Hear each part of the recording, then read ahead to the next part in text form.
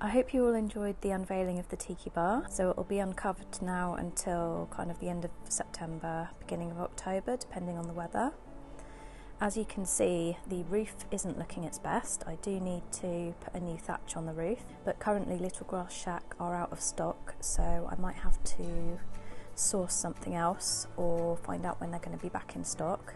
So apart from putting a new thatch on the roof and probably putting a few bits out that I've forgotten about, I also need to sand and re-oil the decking, and I'm hoping to pick up a few new plants for the garden next week.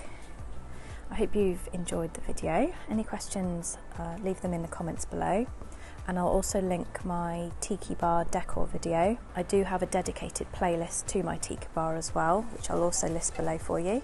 So I ended up picking up a couple of plants, the first one being a forest flame.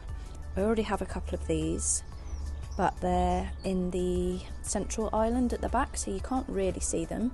So I thought it would be nice to put one here in the border, as I do have a little bit of a bare patch where there's not much growing.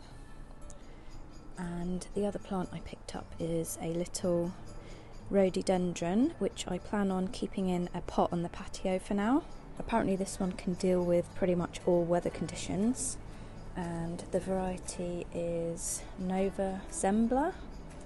So I thought that would look nice and tropical, nice bright pink flowers.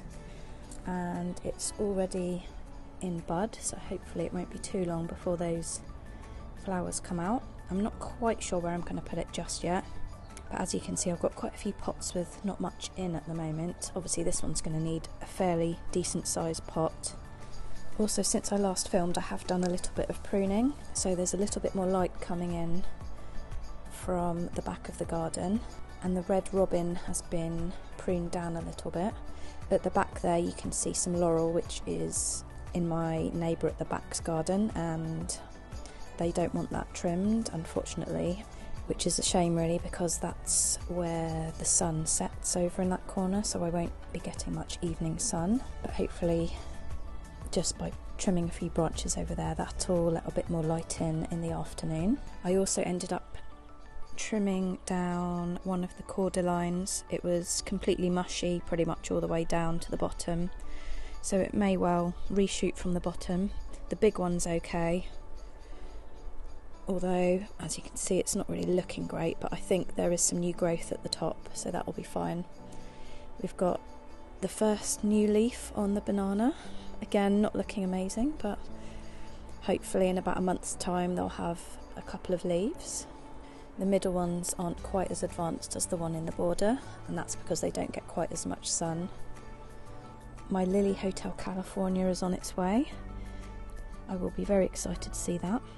I'm actually having some friends over today for some cocktails for my birthday, which is next week, so I do need to give the garden a bit of a tidy, hopefully put up some festoon lights, get all the patio furniture cushions out, and put some stuff back in the bar. We did have some really strong winds the other day, so I had to put some of it away just for a couple of days.